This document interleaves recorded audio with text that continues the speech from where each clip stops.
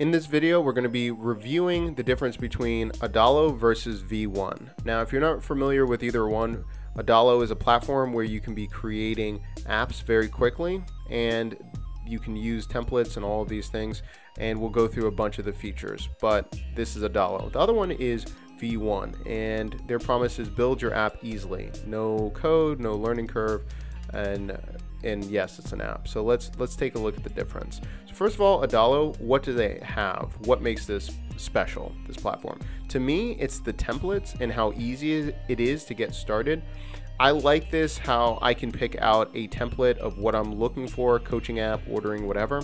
And then right when I get started, when I log in, I can start using that template. And this helps me because sometimes I just get too overwhelmed to start from scratch, and I'm just looking for a framework to get started.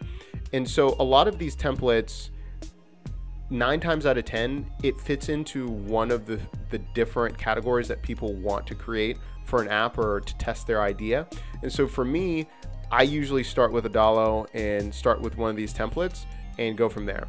Even before I get started, I write down on a piece of paper, what do I want to accomplish? And then I find a template that kind of resembles like what I was thinking about, and then I go from there. Also, let's log in. I'm just going to show you briefly some of the features that Adalo has that are just a game changer for me. Number one, it's just the breakdown of after I'm using a template, or it already allows me to see like each page and how it progresses, right? So like sign up, what's going to happen, all of those things. And to me, it reminds me of Sketch, but this allows me, instead of just having the visual components, now this can just be an app. So that's what I really like about it. If I need to redirect something, I can change the flow. I can select what the next progression is. I just really like that.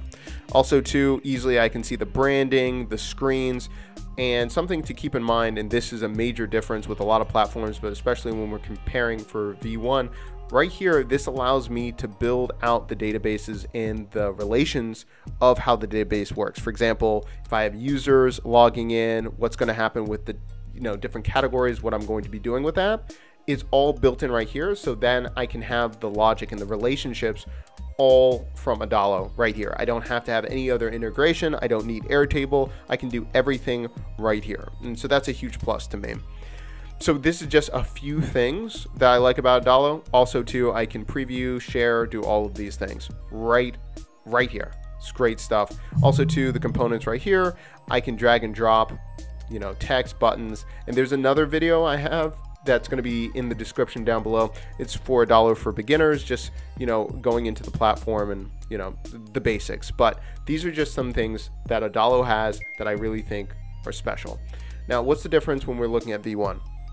To me, for V.One, I am looking at what it has on the inside. Now, keep in mind, I have another video of breakdown of V.One inside, so I'm just talking about it. But you see right here where it's talking about like popular buttons, images, and all these things.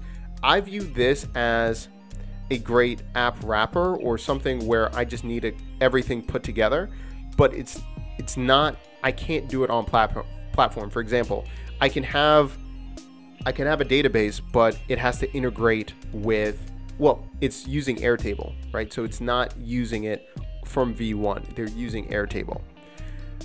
If I'm looking at this and I want to use something like, it says connect Webflow, Shopify, e-commerce, or Airtable, I have to start with $79 per month. To me, if I'm already going to spend for Airtable, Webflow, all those things, I'm not going to pay $79 for just an app wrapper that will just put everything together. Because if I'm looking at this for Shopify or WooCommerce, if I got a Shopify or WooCommerce, I would just go for an app wrapper. I wouldn't pay monthly. I would find something on probably Code Canyon or something like that and just wrap it myself. I wouldn't pay monthly. For the Airtable integration, I would probably use Softer, or I would use Pori.io. I wouldn't just use V.One, because again, I'm bringing in that information, but what past that? Where it says Canva integration, it's great that it can bring in images, stuff like that. But to me, I see this as being very limited, and it's pretty expensive. $79 for these types, selling memberships, okay, but I would go with Podia instead and have a full product suite and a full business on that. Yeah. And then it says QVC like streaming. Okay, so if I'm just streaming, I can easily I can do so many things with using Restream or other things, or just using my YouTube channel and having it unlisted and then having it go to a website and app wrap it and save. This is almost $1,000 a month. You could do that with you could do that with YouTube and a WordPress site and then just wrap it. I could do that for $300 all in, then almost close to $1,000 per month. So there's just a couple things.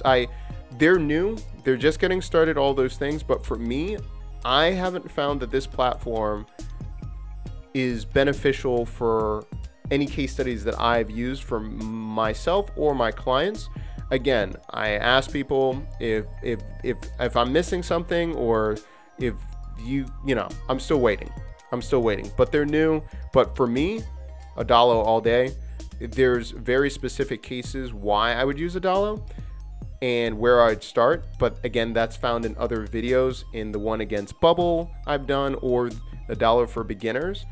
What I'm probably going to do next, and I think is a better comp, is if I need to decide if I'm going to use Softer or Adalo.